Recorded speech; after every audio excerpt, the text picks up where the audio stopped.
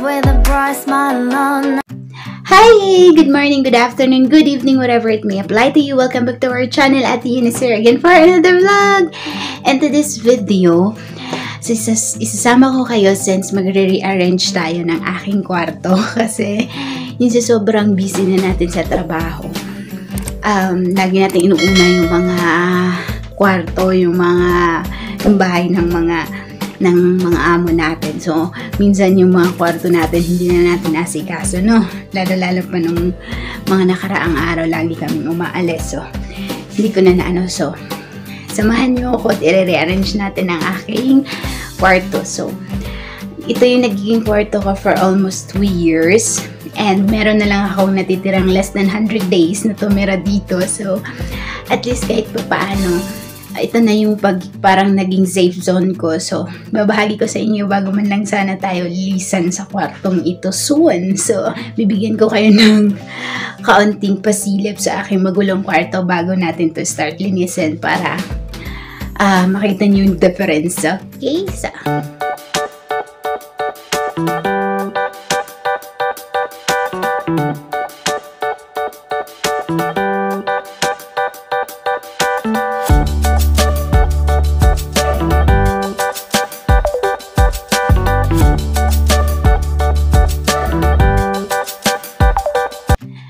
So, yun, nakita nyo ang gulo ng kwarto ko. Mula doon hanggang dito. So, ito palang na to. Itong upuan na to. Kasi nag-general cleaning din ako sa sala. So, sobrang sikip na wala ng space sa sala. So, para magkaroon ng space yung sala, sikip na doon. Kaya kinuha ko na lang and then ililipat ko dito sa kwarto ko. So, magagamit ko din yan. So, ito naman, itong area na to. Ito yung parang scene studio ko. Ayan, dyan ako nagla-live sa YT. Ang dilim. Dyan din ako nagtitiktok. So, hindi ko na tinanggal. So, ang daming wiring. Only live streamer can relate at yung mga tiktokers. Ayan.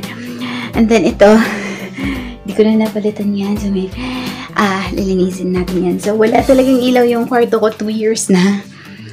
Since nag-start ako dito, wala talagang ilaw. Yung ilaw ko lang natatangi is yung lampshade na yan. And then, nung nakabili na ako ng ring light, dagdag ilaw ko na din yan. So, double purpose. So, without further ado, let's begin the rearrangement sa aking kwarto.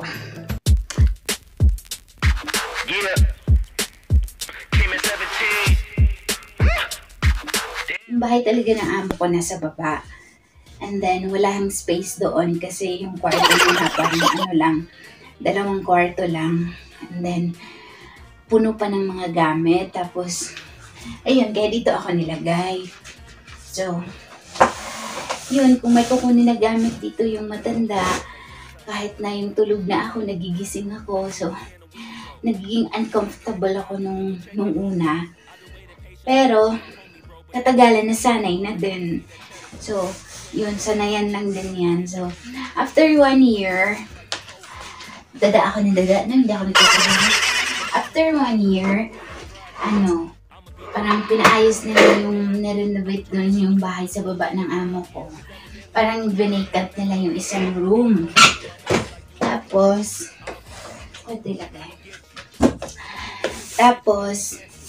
parang inoferan ako na lilipat ba ako doon. So, bibigyan nila ako ng isang room doon sa bahay nila.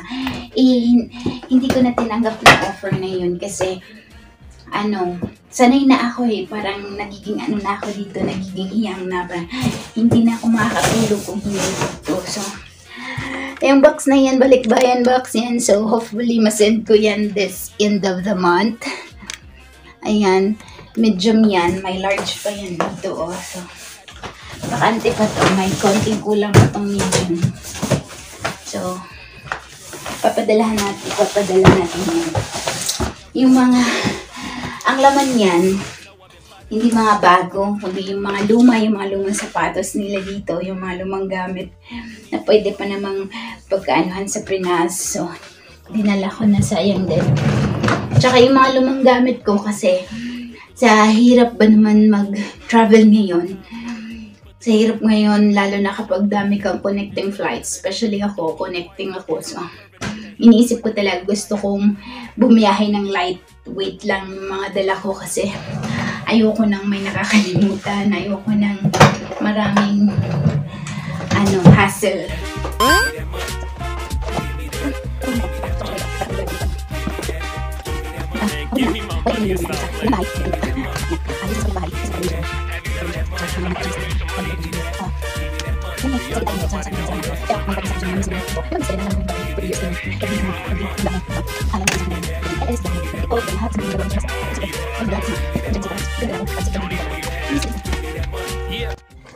So, ito talaga yung naging karamay ko lang dito for 2 years.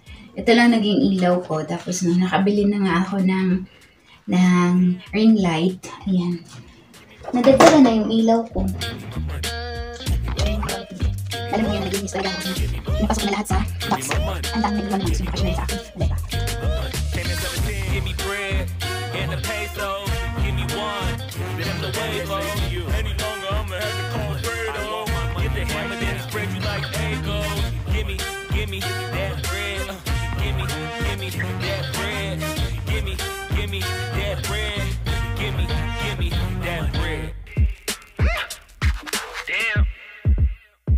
Ito ko siya gustong ilagay kasi maganda yung background sa likod.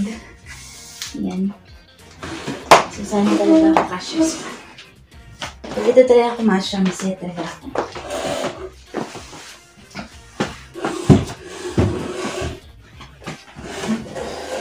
Kumasya ka, please. Oh my God. Parang hindi. Yes! Kasya siya. Uy. Ayan, kasya nga. Galing. O, diba? Kumasya nga siya. Kasya nga. Diba? You don't want to send a message now. And you holding to my money like you Oscar proud. I'ma find you, and I'ma get you. I'ma stick into your head just like I'm Cantu. It's a couple things in life I'll make amends to, but owing me some money, hell no, this a no can do. Yung pader na yan, dati may yan may karton yan na. May karton ako nilagay dyan na punong-puno talaga siya ng mga dinidikit na papel. Kasi nagsi-self-study nga ako ng Korean. So, lahat ng mga nasusulat ko, dinidikit ko doon. Sabi ko nga, pauwi na tayo. So, tinabi ko na, pinasok ko na sa karton kasi nga, doon na natin tutuloy sa Pinas. Kaya, hindi na rin ako nakakapag-upload ng mga Korean lesson. Ayan.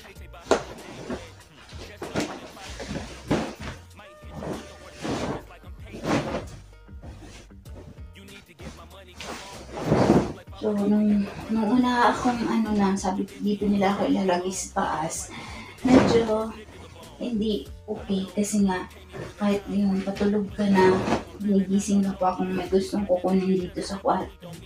Pero, hindi na lang ako nagiging choosy. Inisip ko na lang, at least maganda yung higaan ko.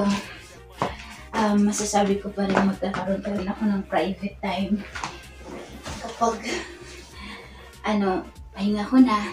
Kasi, yung iba nating kababayan, yung iba sa bodega sila natutulog, yung iba sa banyo sila natutulog. So, blessed pa rin tayo na nagkaroon tayo ng ganito leisure pa rin ito. Tutuusin. Swerte pa rin tayo kasi nagkaroon tayo ng magandang kwarto, kumbaga.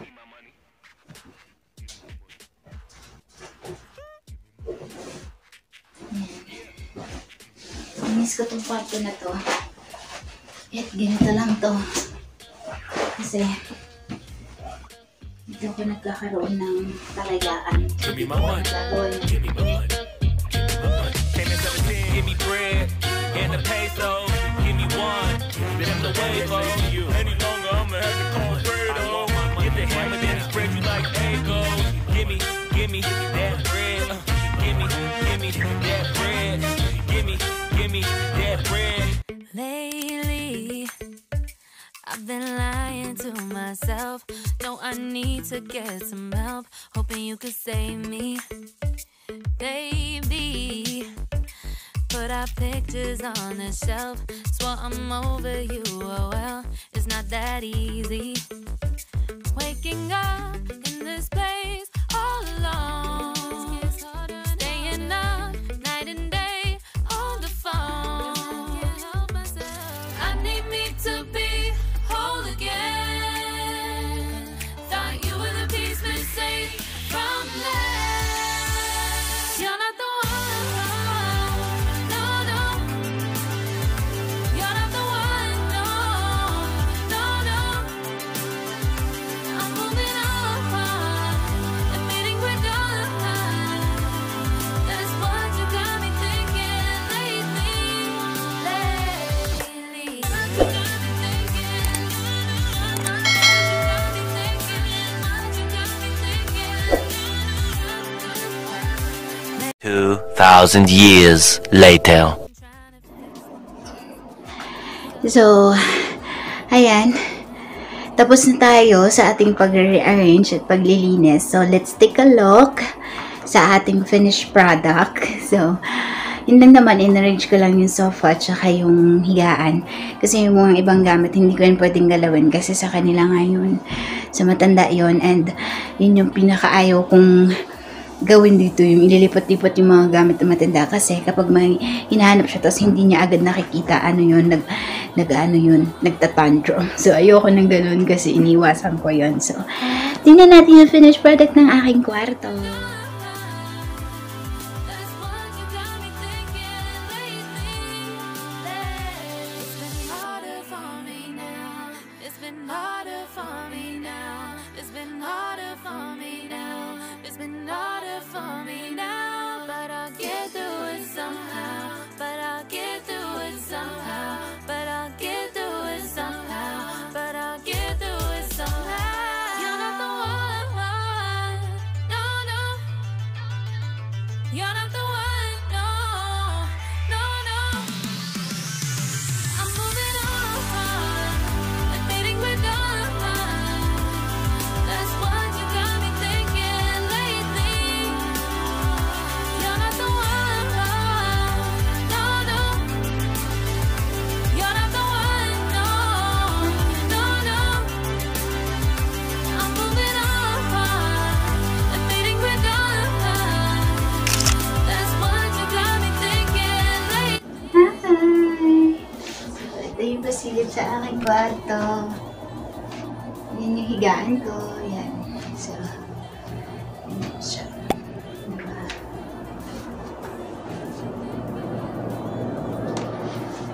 Yan yung bago ko nilagay para may upuan ako. Ano, so, yun na, yung parang studio ko siya. Tatabi lang siya ng aking higaan. So, salamat sa pagsama. This has been Ating saying, forget the past for what it was, accept the present for what it is, anticipate the future for what it can be. Bye! Kamsahamnida, sarangay!